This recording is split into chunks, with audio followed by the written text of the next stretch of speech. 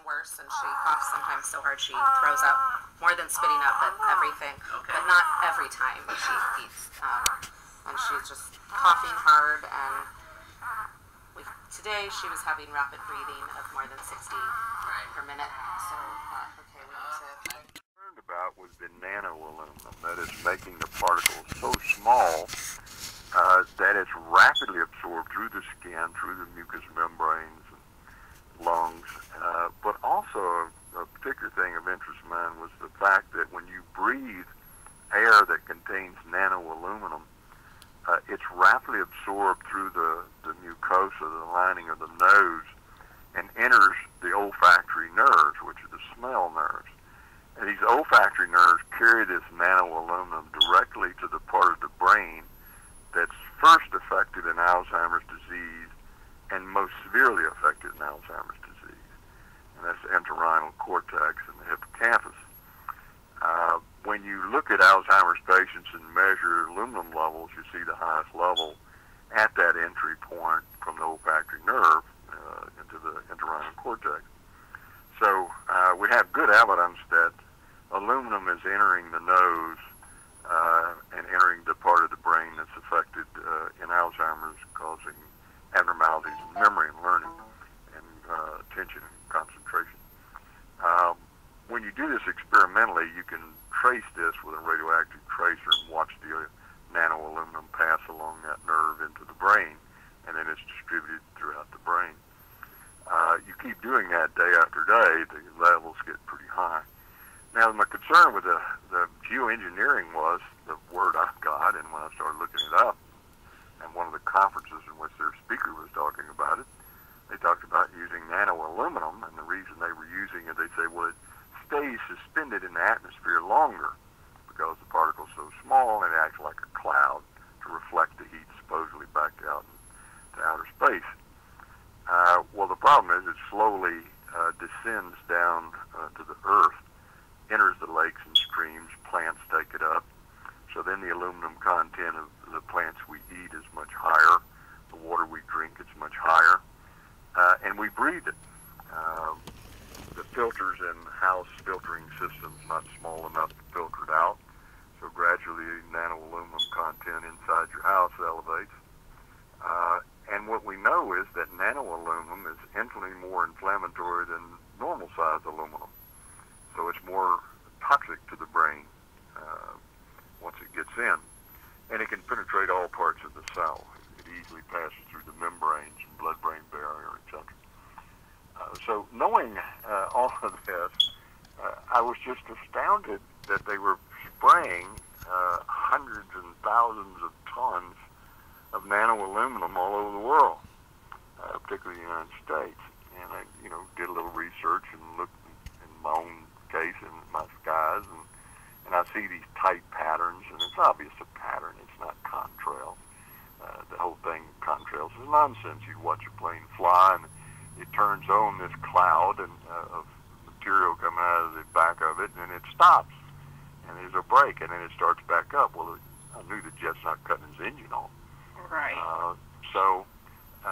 You have a 747 or 767 or something. We know it's not turning its engine on and off, and we know that it's not flying in a checkered pattern. And then pretty soon, for instance, we've noticed lately, there's been none of the chemtrails, or very few of them. Well, for sure, all of the major energy companies find it very attractive. They're investing in it. All the transportation companies find it attractive. The major polluters want geoengineering. If it doesn't work, that's okay, but they bought themselves time. It gives them an excuse for not doing anything for another decade or another 20 years. Some figures? Okay, latest water test. Tested the rain. 13,100 micrograms per liter of aluminum in the rain in 2013. Normally, it should be 0. So 13,100 is pretty damn much, folks. It used to be 0, then it was 100s in the 2000s, and then since 2010, it's into the 1,000s and the latest 13,100. In the snow on Mount Shasta, pristine Mount Shasta, 61,000 feet. No, excuse me, 8,000 foot level, 61,000 micrograms per liter, 4 times the amount that is found in the soil up there. Where in the hell is this stuff coming from if it's not coming from the soil? Okay, pH of acid soils is 20 times more alkaline. The aluminum in the soil has doubled in the last 10 years. The rain normal was 5.6. It's 20 times more alkaline. Aluminum blocks essential nutrients. I am unable in my garden to restore normal pH, and that's because nanoparticles are now in the circulatory systems of both plants and humans. So welcome. Worse, and she coughs sometimes so hard she throws up, more than spitting up, but everything, but not every time she eats. And she's just coughing hard, and today she was having rapid breathing of more than 60 per minute, so okay, we need to...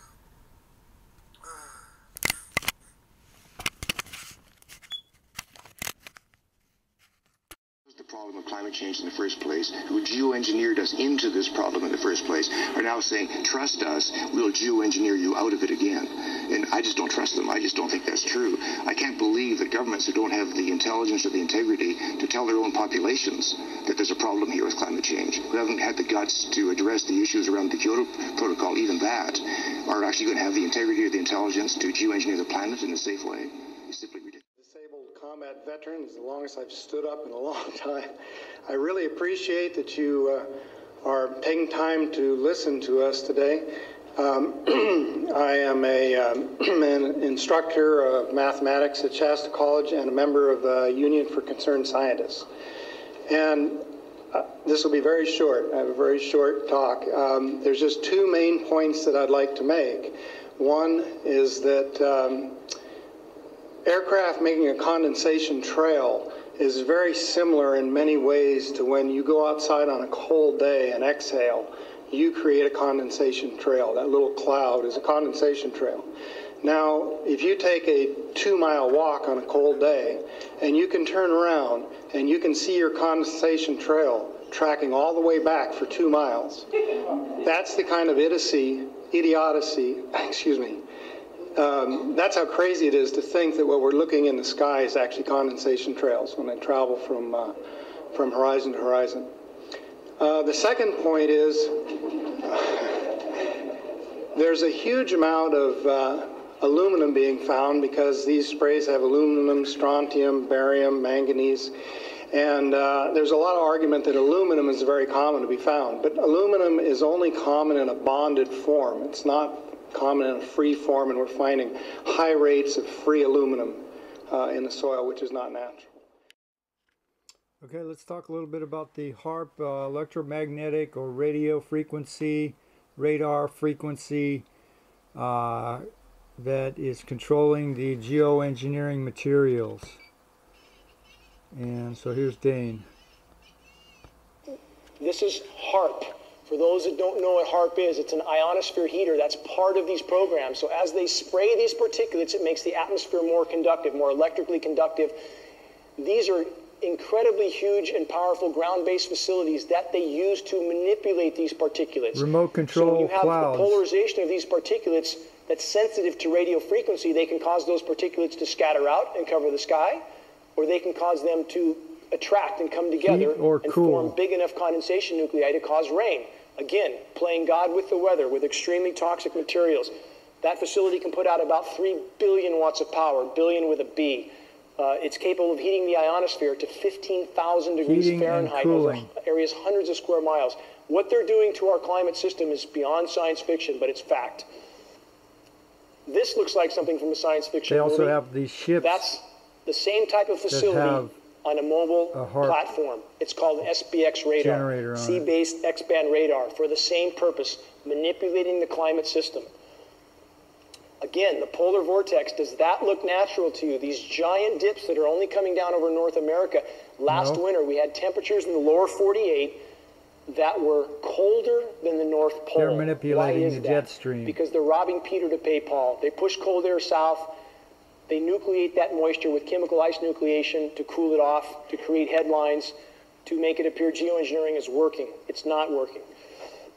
This is the polar vortex from this week. Now, I ask anybody that knows anything about meteorology. It doesn't look natural. That's unprecedented. To have a giant teardrop of cold air in one part of the country while the rest of the country fries, while Siberia fries. This is simply, it's like a bunch of kids in a sandbox. Playing God with the weather. Unimaginably a war with toys Mother that are Nature. just experimenting. Statement was that it's criminal, and whoever's doing this should be charged with a criminal act.